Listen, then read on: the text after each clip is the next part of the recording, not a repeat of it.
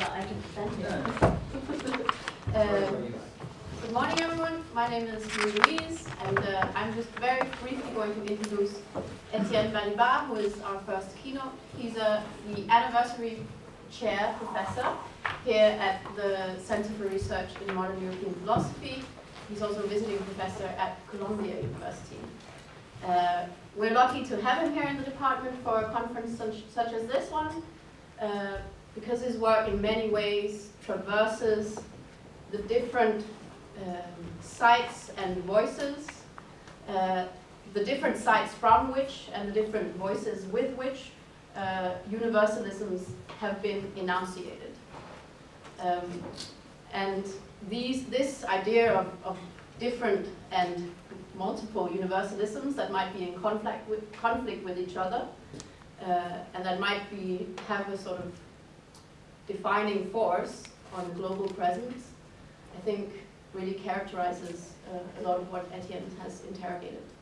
Specifically in the context of the conference here and the topic of religion, he published some years ago in France an essay titled Seculum on culture, religion, and ideology, which largely took up the differential and the delimitation between laicité, in English you would maybe call it secularity, as an even eventually identitarian position that's also weaponized and instrumentalized, and secularism, the idea of secularism in a cosmopolitan context. And this essay has been translated and expanded in Secularism and Cosmopolitanism, which came out, I think, last year. Last year or the year before. Yes. So, with those little works in the background, I'll let you take the... Thank you, Marie-Louise. Thank you so much. Can you hear me? Yes. Yes. And if I move to the center, can you still hear me? Yeah. Yes, right? No? Yeah. I find this position extremely strange. The speaker is cornered in that angle. Doesn't have a possibility to look at everybody in the face. And okay, I was lucky that there is a whiteboard here, so I put the scheme. Somebody already told me, but we know that, we've seen that before, you've done that several times. I said, yes, of course, it's always the same. So in a sense, everything's here, but I have to comment. So thank you very much to all of you, to my dear students Austin, Enua, and Louis for organizing this and inviting me to be the first speaker, which is an honor and a threat, not a threat, but perilous situation. I very much look forward to the continuation of the conference, but I had to say something at the beginning. And thank you, Marie-Louise, for your generous introduction. Okay. So, you give me 40 minutes, you said. Okay. You will cut me short wherever I have arrived. In fact, what I'm going to talk about or to present is not an argument. I wish I could. Ever since I was led to jump, that's already a long time ago, into disputes about secularism and religion, whatever that means, in my own country, that is France, which has its own specificities, as you know, in this respect, very nicely encapsulated by a portmanteau word that has been coined by, in fact, used by several essayists, particularly Edgar Morin, which can be read in both directions. Catho-laïcité. We live under the reign of catho-laïcité. This is something, secularism that is Catholic and a Catholicism that is secularized. But of course there are different, although partially overlapping, conflictual situations, as you recalled, in which I was also led to try and say something, and that led to the publication of several essays, particularly the ones that are connected in the book you recall. But you won't be surprised if I tell you that it's not that I no longer believe anything of what is in those essays, but I'm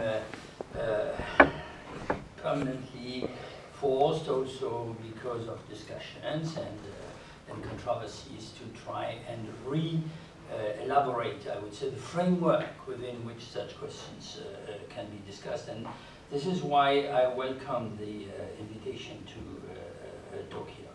So I'll try and not be too long on my preliminaries, because I think they're fairly obvious. But there are essentially three things that I want to say. First, many of us, I think, and Austin already said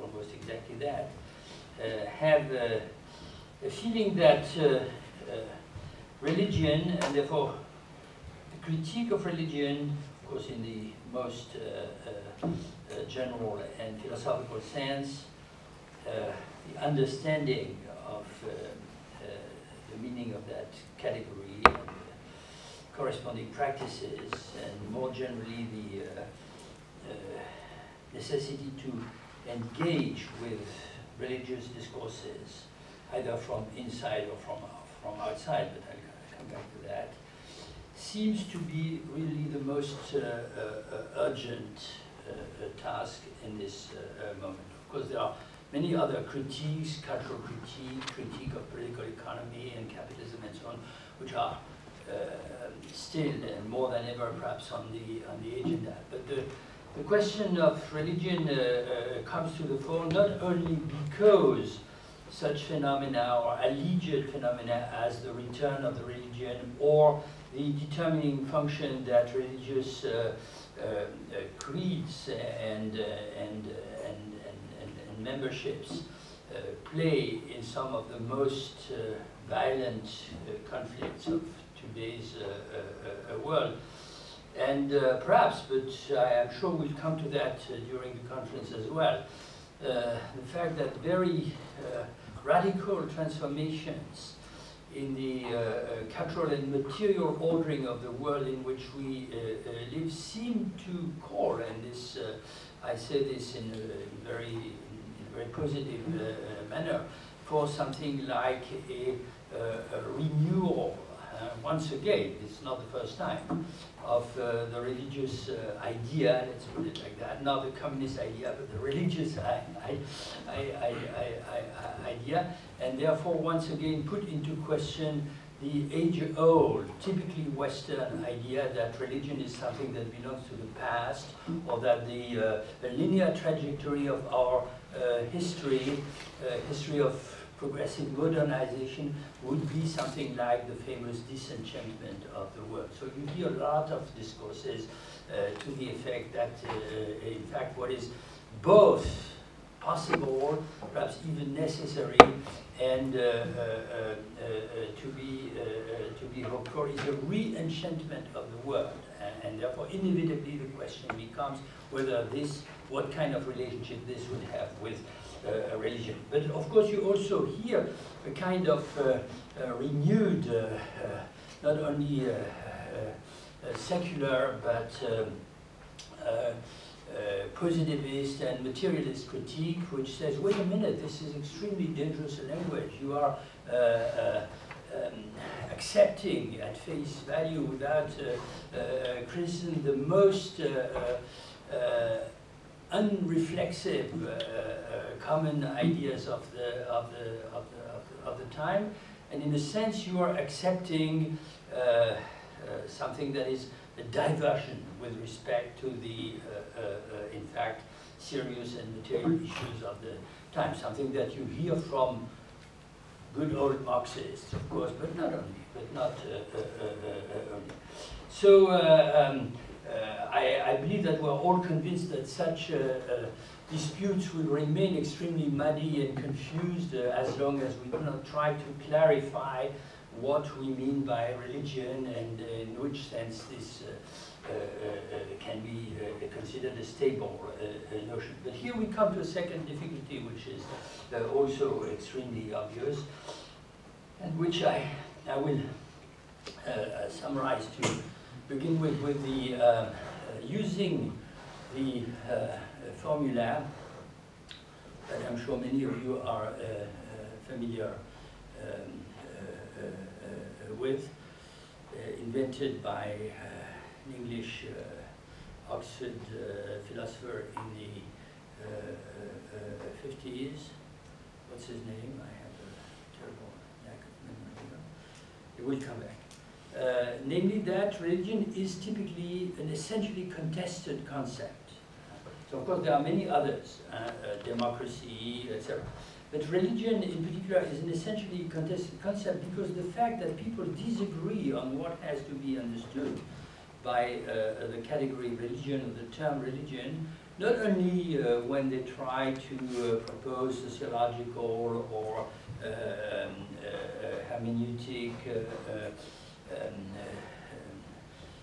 clarification about its sources and origins, but about the very meaning and field and range of application of the concept is not something that will be ever eliminated. The conflict is intrinsic to the very understanding of the category religion. So religion is a concept that is bound to become immediately split into antithetic meanings and understandings.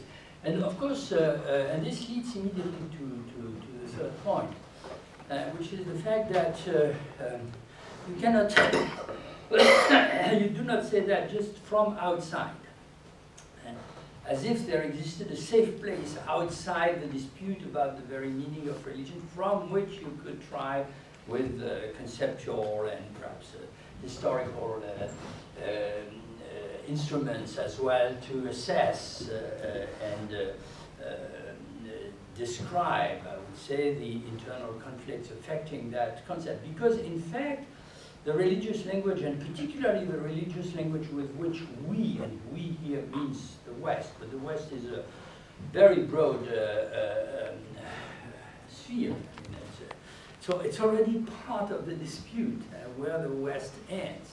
Does Islam belong to the West because the West would be defined essentially in terms of its monotheistic tradition, or does Islam represent the first and most important, in some sense, antithetic figure or antagonistic figure because the West is essentially to be defined in terms of imperial and colonial conquest of the world, and so on and so on. But in any case, however you define it, what seems to be very typical is the fact that religion defines itself in terms, I would say, of its opposition to an internal enemy. That is, there's always a good, authentic, if you like, or perfect, in some cases, form of the religious, which becomes opposed to another one which is lower, imperfect, more archaic in terms of evolution, or less demanding in terms of its relationship to truth. I will come to that. And this is called, of course, superstition, and so on. So we have to cope with the fact that the dualisms seem to be inherent in the definition of religion, but they are also immediately over-determined by this conflictual or contested situation itself. If I had time, I would start here to give some examples, but I will just refer to two cases which I find very interesting and very revealing. You can take them in any order, because they both have to do with discourses which object immediately that you shouldn't use the category religion because it's always already including cultural or political prejudices. And therefore, of course, that leads you to suggest that instead of religion, you should speak of something other when it comes to identifying or describing the discourse, the institution where somebody else is located. First example that comes to my mind is the example of Catholic or Christian theologians. I'm thinking of the French Jean-Luc Marion is a good example for that, who reject the use of the category of religion because they explain this is a Roman category which does not apply to the Judeo-Christian, they rarely mention Islam, I have to admit, case, because in fact this was co-opted, so to speak, by the Roman system of legal and political notions, and therefore it already immediately perverted, so to speak, what is essential to their own tradition, which is not religion but revelation. Now, of course, you will say revelation is one aspect, one fundamental aspect of the idea of religion with which we work, but precisely the question emerges here whether the confusion should not be the first object of critique. And the second example that I can take, and this takes me back to the disputes with which my book that you quoted had to do, comes from Talal Assad. I don't have to explain who Talal Assad is, and you know, of course, his work, which is increasingly important in all our discussions. Now, when I wrote that book, I did my best to explain that we should not pure and simply identify the category of religion with the category of culture, while at the same time, of course, not leaving aside or forgetting the fact that the two inevitably overlap or are both in theory and in practice combined with one another. And then I wanted to give an example, and I put myself in a very dangerous situation there. The replica came very strongly and very quickly, and I said there are different terminologies which make it possible, unfortunately, to confuse or identify the religious and the cultural in general, and therefore make it impossible to clarify what is at stake. And one of them is the use of the category tradition, that, for example, you find, especially in the work of Talal Assad, where Talal Assad says Islam is not a religion. Religion is depends on the invention of a discipline called the history of religions, which was created, so there are different, it's a complicated history, of course. It begins at the end of the 18th century in France and England, and becomes, of course, fully constituted discipline in Europe, beginning perhaps with Germany in the 19th century. Therefore, in the framework, of course, of the great new paradigm of comparative philology that encompassed, or was supposed to encompass all cultures of the world. So in any case, of course, the use of the category of religion, and this time you do not refer only to the Roman legacy, etc., but you rather build something like Catholic, I'm tempted to say, or in any case Christian, combination of the famous two sources of inspiration for our Western European culture, the Roman legacy on one side, or the Roman Greek legacy on one side, if that is one, and the Jewish or Semitic that was invented at the time legacy of the book and the revelation on the other side. And with that, of course, you create a kind of model or ideal type of what a religion is in its perfect stage, and this is of course not separable from the great evolutionist model that various philosophers, Hegel, Auguste Comte, and others, and Schelling, explained each in its own way, but it essentially aims at explaining that there are primitive forms of religion, call them fetishistic or mythological, and there is a kind of final or teleological realization, which is monotheism, and especially monotheism in its Western form, and the rest has to find its place somewhere on the path in the middle. So that's an imperial construction. And Talal Assad's point is, if we want to talk about our own Islam, of what Islam is for us, we will never use that category which is meaningless for us. We have others that are not translatable. But if I want to find a category in English, in the Western language, and in fact he also uses references to some French contemporary philosophers, etc. This has to be described as a tradition, or more precisely, a discursive tradition.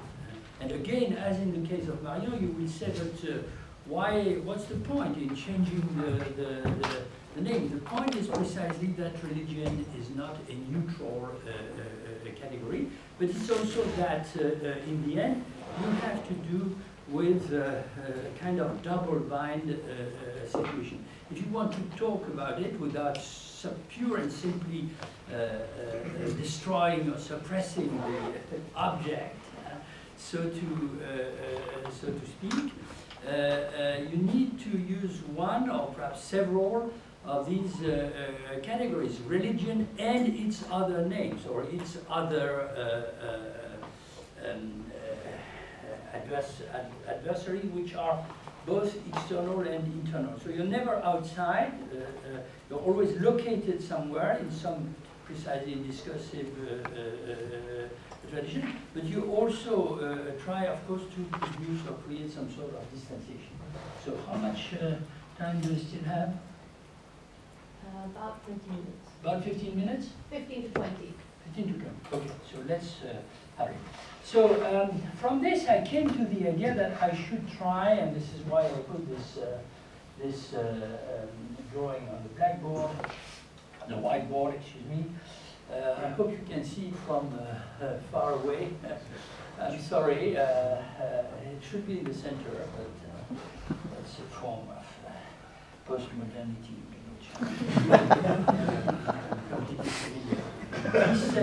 The decentering of the object. It doesn't matter. I mean, it was in my title with a slight difference. What occurred to me, or what I thought I would experiment with, really, it's a pure thought experiment. It doesn't provide any simple conclusion. Was the idea that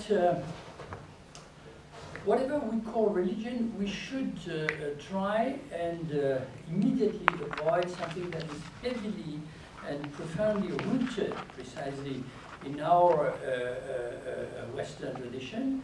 And this probably has to do, in fact, of course, with the institutional legacy of the dominant monotheism, namely the idea that there's something like a single principle, a single essence of the religious as such. And of course, as we know, this can be looked for, and I will not enter that, into many different directions. Very often it takes the form, again, of antitheses. For example, the essence of the religious is the tension between the saint and the sacred, or ideas like that. But in any case, there is a single and perhaps a simple principle. And of course, it's not very easy, it seems to me, it's not very difficult, excuse me, not easy. It's not very difficult to identify here a kind of mimetic relationship to the discourse of monotheism, and particularly Christian monotheism itself. In fact, I'm increasingly convinced that many discourses, however secular, sociological, historical they are, about religion, and especially they take the form of evolutionary descriptions, are in a sense a repetition of the essential formula at the beginning of John's Gospel, en arche, en o logos, at the beginning, or at the command, because as you know, this has both meanings if you want to translate. At the origin was this, called the Logos. Could be varied, or the symbolic, or the sacred, or the revelation, or whatever. But the important thing is the idea that there is one principle, and then everything has to derive from it.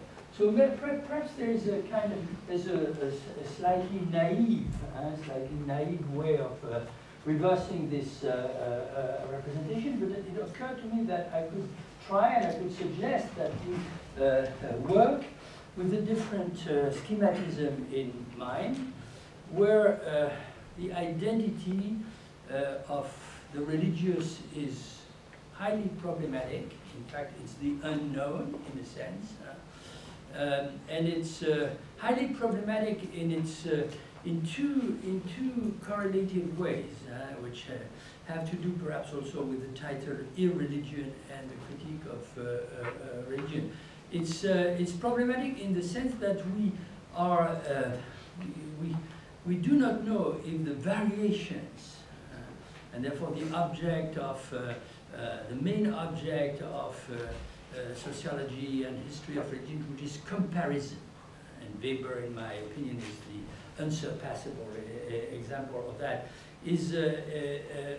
contains something like a core, if you like, or a nucleus of stable meaning, or whether the dispersion, in fact, is such that there is no real overlapping. But it's also problematic in the sense that the things, the practices, the discourses we want to talk about, undoubtedly from our own religious tradition, this is very clear, I hope to show in a minute, ought to be described, understood, and developed as intrinsically religious, I would say, but we will never acquire the certainty, much the contrary, that they are purely religious. This I try to apply in the following manner. I want to say something about religious determinations of truth, and determinations of the religion in terms of truth, or the will to truth, as Nietzsche would say.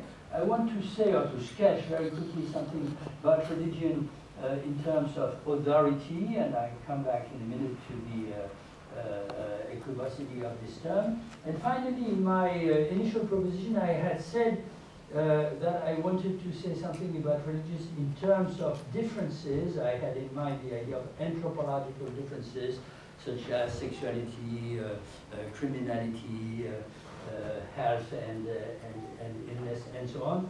But in the end, it occurred to me that I could pure and simply, and you'll see why if I reached this point, particularly with Agamben's distinction in mind, return to something more basic in a sense, which is the essential equivocity of the idea of life as a specific object for religious discourse. But at the same time, and I say it now because I'm sure that I will never get to this point this morning, what I have in mind is first, maybe we can understand something of the religious problem, or in the plural, the forms in which problems deemed religious arise in our conjuncture, when we try and keep together or simultaneously consider problems which have to do with our relation to truth, our relation to authority, and our relation to life, which in particular means our bodies and our forms of life. But first, we have no evidence, and perhaps we never have any evidence of the fact that if you combine the three, as I suggested here, you'll get to something like a definition of the religious. You'll probably rather produce something like a deconstruction or a distribution an explosion of the category of the religious. And second, of course, the most important thing is that each time you'll probably have to admit that truth, of course, is crucially and even perhaps essentially in our representation the notion that derives from the religious discourse. But this is not to say that there are only religious discourses about truth. And the same is true, of course, for authority or for life. Okay, so since I have now wasted much of my time with preliminaries, let me try and say something, a few things about each of these three registers. So, each of them is a word, of course, in itself. So I chose to focus on one point. On the question of truth, I'm sure many of you will understand why, I mean, all of you. It occurred to me that I pure and simply had to begin again with the famous passage in Nietzsche, that is paragraph 344 of the Gaia Scienza, in which Nietzsche describes the religion of science. He doesn't use the expression the religion of science, but he says we need to eventually admit that there is a belief that scientific research activity, forms of knowledge and discourse is based on a form of belief that it somehow denies, continuously denies, and this belief is not essentially different from religious beliefs that we have inherited from the Christian tradition in particular. Therefore, the paragraph, as you remember, famously begins with, we still haven't completely understood the consequences of the great event, the traumatic event called God is dead. And in particular, we were still not able to draw the consequences from this in our culture and our institutions. And immediately the next example comes, because God is resurrected, in a sense, in the privileged form of the arch belief of our time, which is the belief in the truth of science. But behind this, and the absolute truth of science, but behind this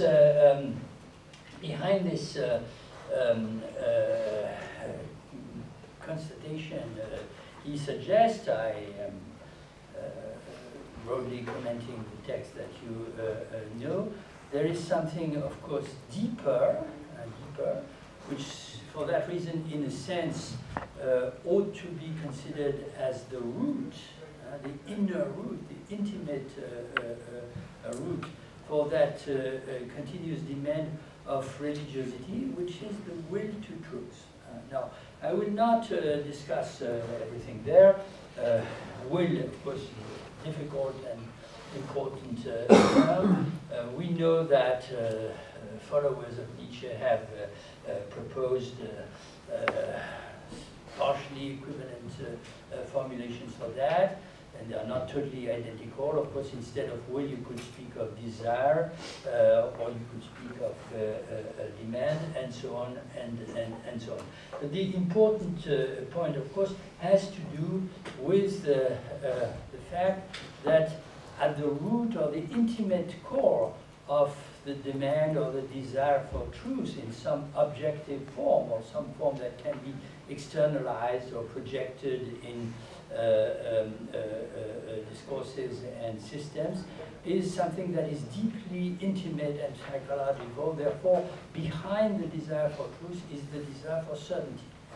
Now, if you read O4, I would say a relationship to truth that is constitutive of the continuity and the conatus, I'm tempted to say, of the subject himself.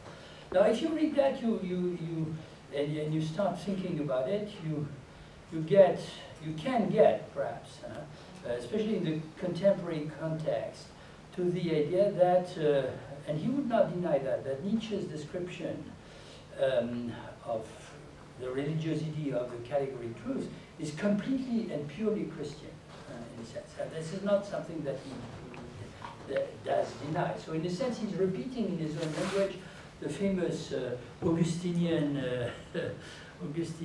motto at the heart of the Confessions, superior summo meo, interior intimo meo. The truth that is absolute and that therefore is above any of us, and that is also, this is an important point, of course, to be shared by all the members of the community, possibly humankind as such, is not something that we will acquire or have a relation with which is only external. It's something that in the end we must find in the most intimate part of our own thought, or perhaps even our unconscious. Now this leads to the question, of course, and then asked with that, how to, I wouldn't say how to relativize, but how to determine, to understand the determination of this representation of the essential relationship of religion with truth. And here I find it especially useful, of course, to borrow, even with care and precautions, the suggestion that has been recently made by Jan Assmann in his work, in his revision of Freud's hypothesis concerning the origins of monotheism. So, as you probably know, Assmann published several successive books. He's an Egyptologist. The first was called Moses the Egyptian. It essentially explained that Freud basically had been right in his interpretation of the origins of monotheism as something brought to the Jewish people by an Egyptian priest, or in any case somebody influenced by the revolution, the religious revolution in the history of Egypt, and Akhenaton's revolution. And then he published, he was severely criticized and published a second series of other books, particularly one which is called, I'm not sure about the, I think in English it's The Price of Monotheism. It's, but in German it has a more clearer title, which is Die mosaische Unterscheidung, that is the difference or the division invented and produced by Moses. So here again I have to be extremely quick, etc. But essentially what the interest of Assmann's hypothesis, or Assmann's idea, is that he, explanation of the absolute and the intimate of the subjective, is something that was introduced, in fact, as a revolutionary change in the history of the religious discourse or religious representations that pre-existed, and therefore led to an extremely violent break, leading some religions that he calls in German Gegenreligionen, that is counter-religions, and because they define themselves in terms of their radical opposition with anything else that had been considered religious before, in terms, why that? In terms of a specific relationship to truth. And the specific relationship to truth is presented by Assmann in the following manner.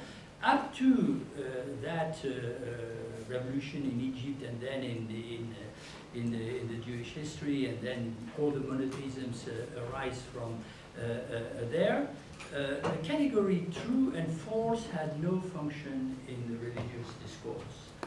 So you couldn't say that the myth is true or is false. This is not relevant. You could not even say that one religious discourse and community possesses the truth, whereas all the others are in the error. Whereas at this moment, of course, this becomes not only possible, but the core of the self-recognition of the religious discourse. And of course, is not at great pains to show that as a continuation, of course, another important category will emerge, which is the category of heresy, which is the category of the error or the falsity, the essential mistake that is not only located outside but risks being located inside the religious discourse itself. Now, I could continue on that, and that would be a fascinating object, but I will only add one remark or two remarks at this point. Maybe I'll never reach here. Two remarks I would add are the following. Of course, such a representation, an intimate articulation of the true and the religious or the or piety leads to a notion of orthodoxy, I mean, a position between orthodoxy and heresies or religious deviations, if you like. But it also very strongly leads to the idea that the orthodoxy as such cannot be formulated. Therefore, there's an intrinsic tendency that is probably lies probably at the core of the monotheistic tradition towards so-called negative theology. And of course, negative theology is stronger in some monotheisms than in others. In Islam, it is almost foundational. Whereas, of course, in Christianity, it is, I would not say about Judaism.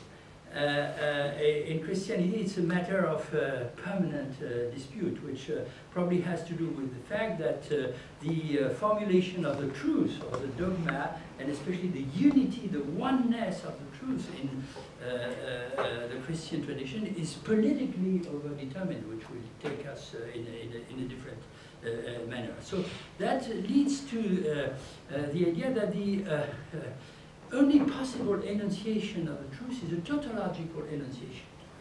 And the type of the tautological enunciation is God is God. God is God. There are very remarkable developments on the violence of this formula in some others that I could quote to you. But then that leads to a second consideration, which is now we've gone to the extreme of one possibility, and we are in great danger or risk of assuming that this is the only way in which truth and the religious can be intimately associated. And of course, it's not the case.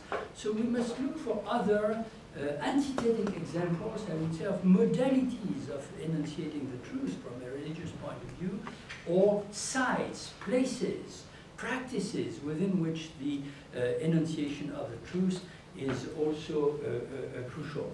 And of course, we have no time for that, but prophecy, divination, oracles are all, of course, relevant examples from this point of view. Spinoza did an extraordinary job in explaining that the correlative of a believer's relationship to truth in the modality of prophecy, and I think we could expand that to oracles and divination, doesn't have to do with intimate certainty, but it has to do with the encounter with signs, the encounter with circumstances which can be explained or illuminated in terms of the intervention of the divine in everyday life. And the fundamental characteristic of that intervention is, of course, uncertainty or equivocity, the fundamental. So in a sense, we are exactly at the opposite pole with respect to the monotheistic form. But that doesn't mean that the question of truth is ever to be eliminated. Now, I think I no longer have more than 5 minutes. Now it's about time. It's about time. Okay, so it's about time, so I will rob 5 minutes from the... one thing I wanted to say about authority, and this has been beautifully engaged or initiated by some people here in their presentations yesterday, Luke Collison and Austin. They immediately referred to the fact that authority is a very equivocal category. So I completely admit that the problems of translation are impossible to overcome.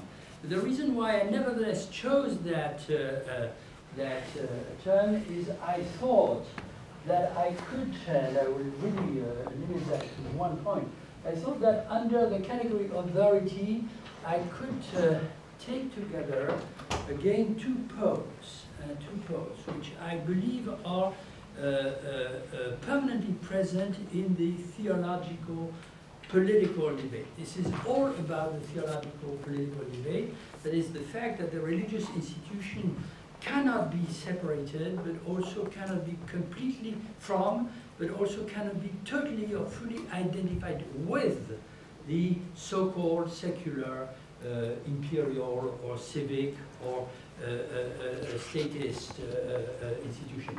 And the ambiguity or the antinomy we have to do here has to do with the fact that there are two terms or two ideas always simultaneously present. One of them is power, or you might even say sovereignty, something like overwhelming power or absolute power. And the other one is law. And law and power, of course, are intimately linked, but the question whether law comes before power or power comes before law and creates law, so to speak, again, perhaps this is heavily influenced by our Western tradition, is a question that is never resolved, just as equally important, I believe, the question of the kind of subjective effects are to be produced because there is something like authority, that is power and or law, to which we relate, which is incarnated or in institutions, but beyond, in fact, our capacity to change institutions or to create them ourselves. And here again, I believe there is an ambiguity which has to do with, I follow Spinoza in a sense, or Spinoza and Hobbes. We have two categories, and the more I think about it, the more I am tempted to say that they are not, they can never completely identify. So one of them clearly is obedience, and that's relatively, or submission. This is relatively clear, submission to the law, or submission to the power that inspires the law, or that derives from the law, inasmuch as it cannot be humanly disputed. The only thing you can do is appropriate the idea of that power and become, as Weber beautifully explained, a revolutionary who uses the idea of the absolute power against the existing power. But then there is something else, which is not exactly obedience or submission, even if it's mixed. So I looked for a word for that, and I thought that perhaps in English the best word is Hobbes's old word, awe. It's something like awe. That you retrieve in, of course, Kant's idea of the sublime and the respect for the inhuman and absolute character of the law. So I do not say that this is purely religious, but I say that religion is, among other things, fundamentally busy with discussing this antinomy. And finally, and I will stop there, I think that the problem of life is this third great problem. Now, instead of life, I should perhaps say modes of life, and particularly ways of organizing and symbolically determine our modes of life, and I would intentionally borrow and expand Agamben's category in terms of uses of our bodies. And I take it very quickly that the uses of our souls are also in some sense uses of our bodies, especially if they present themselves as taking as much distance as possible in an ascetic manner, if you like. So this is of absolutely essential, permanent relevance today. We are tempted to think that conflicts in the West, especially about the Islamic veil, or the dietary interdictions, are something that represents a conflict between modernity and the past. We're forgetting, or we're perhaps rather increasingly becoming aware that this is not the past, this is the present, and even more the future. I mean, the dietary interdictions in particular are a fascinating question. They're not working in the same way in every religious tradition. There are big differences, fascinating differences from this point of view between the Hinduist tradition and the Islamic or Jewish Islamic tradition, even if the West had a tendency to see all that as somewhat... sorry. 1 minute. It's not that 1 minute, okay. So, but of course this is our future. This is our present and our future. Veganism is a religion, and I don't say that this is in a critical, deep sense. But of course behind that is the problem that Agamben beautifully asked, namely the problem of the difference between animality and humanity, or Zoe and Bios, and the two very different relationships to death that are involved in a natural concept of life and the cultural or symbolic concept of life. And of course, again, I don't say that religion is the only religious discourse, the only way to address such issues, although it's very difficult to find one. It's an ethical discourse, but it always has some oblique relationship to religion. But in any case, religion is essentially a way of articulating these issues. Now, I don't know how to reconcile the three perspectives, only by saying something like the subject, if there is something like the religious subject, is this individual or collective that tries to cope simultaneously with truth, with authority, and with modes of life. Sorry for the mess.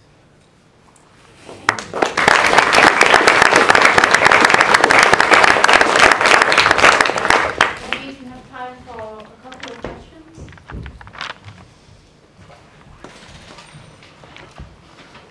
Yeah. Well, first of all, thank you for your talk. It was really interesting. I have a question. Well, it's a couple of questions, but I think they're related to each other. So I find it really interesting, these three ideas regarding to the concept of religion, but I think that in such context or something like that can be like this idea of truth is also a kind of really religiocentric point of view in the sense of the Western, Christianity or monotheistic point of view, because I was thinking how this kind of definition with truth, authority, and differences in life or whatever can be also useful to understand religious without like adogmatic or without dogma, in the sense of there are not like normative beliefs or something like that. That's not too difficult. I had to be very quick, but when I came to the idea that in a sense the core intention, so to speak, in a more or less objective sense, and teleological orientation of monotheism in the Western sense, and that includes Islam, leads towards negative theology. It leads to the absence of a dogma, or it leads to the reduction of the dogma to a formula that is enigmatic itself. So the consequence being that as soon as you try and develop a dogmatic discourse, you produce something like a heresy. And of course I have a reference in mind, and if you say, oh, your references are so narrow and you're so completely embedded in your own tradition, I will completely grant that to you.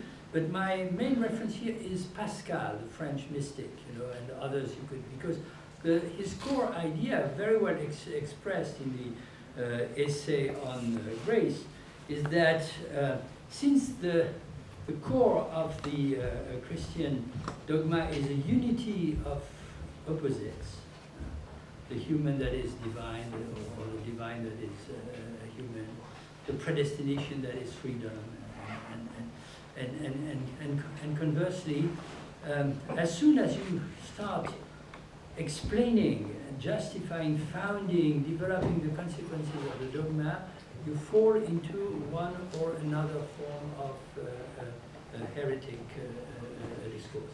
And therefore, the only orthodoxy is the one that says nothing. But then the consequence of that, which is very radical, is of course you cannot avoid saying something. And therefore, you cannot avoid choosing in this or that circumstance. That's not a theological decision. It's a political decision in every case, because people follow one interpretation of the other. So I agree with you that there is big difficulty there, but it's not perhaps totally insurmountable. Thank you very much for the question. Any other questions? Matt. Early on, you said something about this kind of ambivalent distinction between religion and culture. So Yes. it must not be identified, must not be separated. Yes. And you effectively repeated the same schema when talking about authority, saying religion cannot be identified with the state, can also not be separated from it. Are these related problematics, or how do you articulate it? Good point.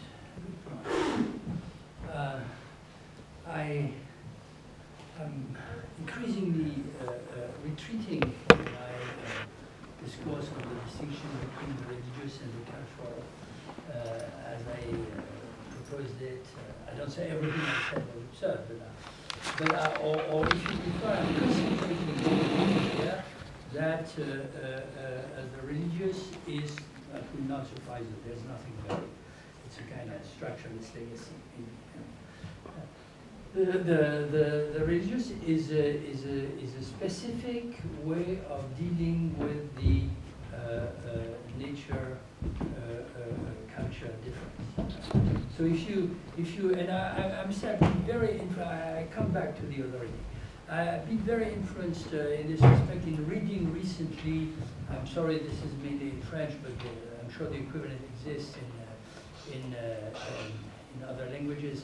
Very interesting interpretations of the function of dietary interdictions in the Islamic tradition, precisely, which very strongly insist on the idea that if religion is needed, this is to tame animality.